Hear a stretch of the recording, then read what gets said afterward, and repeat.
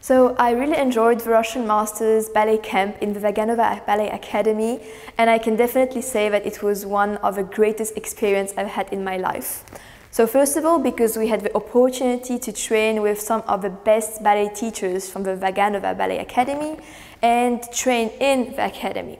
We also had the opportunity to meet some of the greatest ballet dancers from the Mariinsky and Mikhailovsky theater, like Maria Koreva. We can also take pictures with them and also talk with them sometimes and seeing them performing on stage, which was really amazing. We were also taken to great excursions, such as the Hermitage Museum, and my personal favorite was the Peterhof Palace. Yes, I really recommend this summer course to all my ballet friends and all the ballet dancers in all the world, because, so yes, of course you get an amazing ballet training and great opportunities, but you also meet amazing people and you can make such amazing memories.